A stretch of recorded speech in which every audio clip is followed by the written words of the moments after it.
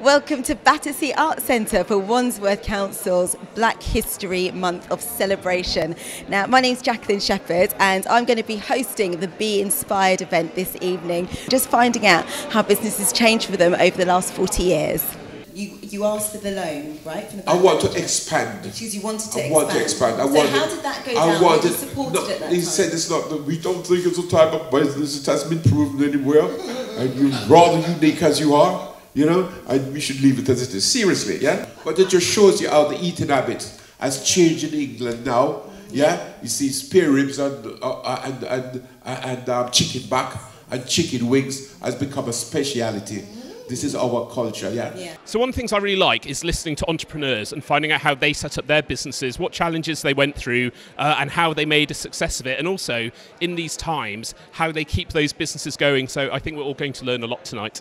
We kind of tried to pioneer something where we were just providing Caribbean food, home-cooked food, and it kind of just took off from there. Like, I used to deliver on my push bike. Like, I know it sounds cliche, but like, my brother used to take orders on the phone, I used to deliver my push bike, and then, yeah, we just kept growing and growing, and then we landed our first kitchen, which was not too far from the house. Moving forward, we're getting a lot of talk about investors now, but we want to keep it black-owned. We want to keep it like within the family, keep that generational wealth going. It's been a great month for us here at Wandsworth Council. Black History Month, we have highlighted and showcased a number of black businesses, and this evening's event, as I said, is really about celebrating and once again showcasing some of the amazing black businesses that we have in the borough.